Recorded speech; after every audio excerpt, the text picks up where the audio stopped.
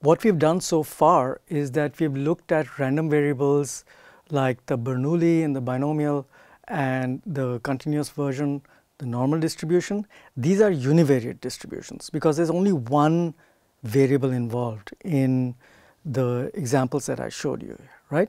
So, but we can have situations where you have more than one variable involved. This can happen in an experiment or in a data collection situation. So an example would be if you're collecting the heights, measuring the heights and weights of a sample from a population. Now you have two variables that you're looking at, and each of these two variables is assumed to have a random variable associated with it. That means it has either a probability mass function or a probability density function associated with it. So now when we're talking about two or even more than two random variables being considered simultaneously, then we are in the world of bivariate or multivariate distributions. So I'm going to start by talking about the discrete case first. Okay, so if you look here, this data comes from one of my former students' PhD dissertations. Right, there are two variables involved in this experiment. This is a psycholinguistic experiment, and what we did was we collected accuracy responses, which are 0-1 responses. This, of course, comes from the Bernoulli now, right? So you can assume a Bernoulli likelihood there. And the other response that we are getting from each participant simultaneously, along with the 0-1 response, is a Likert rating response. So a rating from 1 to 7, where 7 could be perfectly acceptable. These are sentences, you know, and 1 would be unacceptable, right? So we have two random variables. And what we want to consider now is the joint distribution of these two random variables. Now we're not talking about only one random variable. If we were talking only about the 0-1 responses, right, those would be coming from a Bernoulli distribution. But we also have this other random variable x that's simultaneously involved in the experiment. So we have two that we have to consider simultaneously, and we have to also now consider the joint probability mass function of these two random variables. So graphically, you know, you can visualize this joint probability mass function as I've shown you here. This is the actual data from my students' work. And so what you see here is on one axis you see the 0-1 responses, on the other axis you see the Likert responses, and on the y-axis, right, so the axis going upwards, that's representing the joint probability of this. So what does this look like numerically, right? If you look at it as a table, this figure, we would see something like this. So what you see on the x-axis, sorry, not on the x-axis, but on the horizontal, you know, the rows, you see the 0-1 responses, the probabilities of those for each of the Likert responses ranging from 1 to 7, right? So this we are going to call the joint probability mass function of these two random variables. They are both discrete random variables, right? That's why I'm saying joint probability mass function. If they had been both continuous random variables, then they would be, this would be a joint probability density function, right?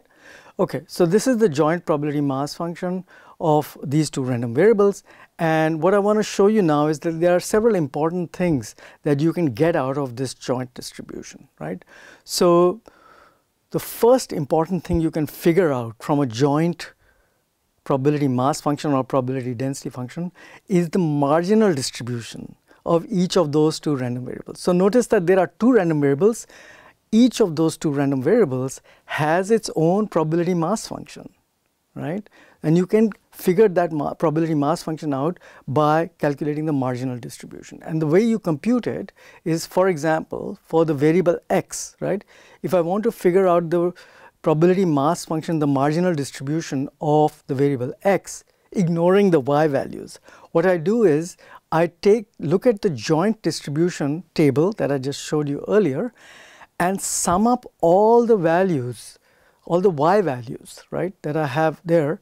And once I sum up all the joint probabilities, what I'm doing is I'm marginalizing out all the y values. And so I get the joint probability mass function for x, and we can do the same thing for y, right? This time you marginalize out the x values. So how does that work in practice? Let me show you. what we are going to do now is that we're going to figure out here in this table, I've added a column here and a row here. This column is showing you the marginal probability of the variable y, and so the variable y has only two possible outcomes, 0 and 1, right? So what I'm going to do is I'm going to take all these probabilities for each of the 7 responses, Likert responses for y equal to 0, sum those up, and I get this to 0.291 here, and I can do the same thing for y equal to 1, right? So that's this. You should notice that this probability mass function is a proper one because it sums up to 1. You can confirm that, right?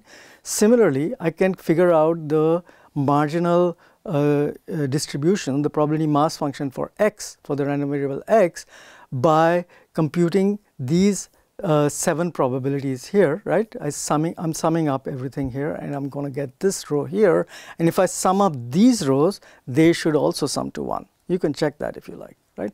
So what I have now done is that I took the joint probability mass function for this bivariate distribution, and I figured out the marginal distributions of each of those 2 random variables using this formula that I just showed you. It's pretty straightforward, right? It's just addition, nothing more. Okay, and you can also visualize these marginal distributions like this. This is your Bernoulli now, and this is your the Likert, right? So everything is pretty straightforward here. And so the other thing that you can compute with the joint probability mass function is the conditional distribution of x given y and the conditional distribution of y given x, right? So how does that work? Now, perhaps you remember from school, perhaps you saw this in school. If you didn't, this might be the first time you're seeing this formula, but it's a pretty straightforward formula. The formula is, this is the definition of conditional probability, right?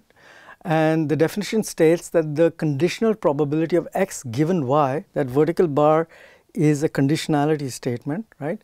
So the distribution of x given some particular value of y, right, is going to be the joint distribution of x and y divided by the marginal distribution of that particular value of y that we are talking about. Okay, I'll give you an example, of course.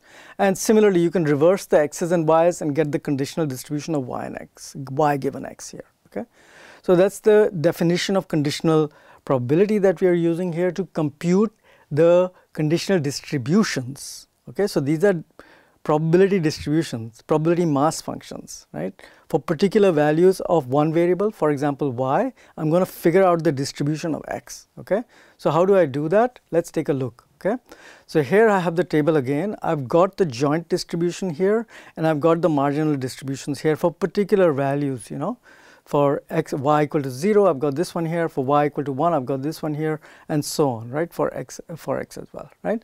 So let's now figure out what the probability of observing one, that is x equal to 1, given that y is equal to 0. What's the probability of x being equal to 1 given that y is equal to 0? So how do I do that? Well, I just refer to the rule that I had just shown you, right? I look up the joint probability of 1 and 0, so x and y here. What's the joint probability of x equal to 1 and y equal to 0? That's this one here, 0.018. So that's what I write here, right? And in the denominator, I'm going to figure out the probability of y being equal to 0, because 0 is the conditional value that I'm looking at here. Okay, so what's the probability of y being equal to 0? For this, I have to look up the marginal distribution, right? So to compute the conditional distribution, I have to know what the marginal distributions are, right? So, but I have that here, right? So what is the marginal probability of y being equal to 0? Well, I can just look that up. It's this 0.291 here. So I plug that in here. If I compute this, I get 0.062. I hope that's correct. You can check that. And so what I've just done is that I've figured out the conditional probability of one of the x outcomes given one of the y outcomes, right? So what we basically are doing now is that we are going to fill out this table, and this table will then give us this conditional probability, you know, conditional distribution of x given y, right? For each of these possible outcomes, right? I did this one for you, but I strongly advise you to pause the video and quickly compute all these things. You basically just have to repeat the calculation that I've done here for different values, you know, of x and y here. okay, and you will get the conditional distributions here. So that's basically the whole story with the discrete bivariate distribution, right? Now, what we are going to do next is that we are going to take these ideas of the marginal distribution and the conditional distribution, which are so easy to compute in the discrete case, because they just involve simple either summation for the marginal or just simple division, you know, for the conditional distribution. This is easy to understand conceptually. We are going to use these ideas to think about continuous random variables now in the bivariate and more generally, you know, the multivariate case where you have more than 2 random variables. Okay, so that will be the next lecture.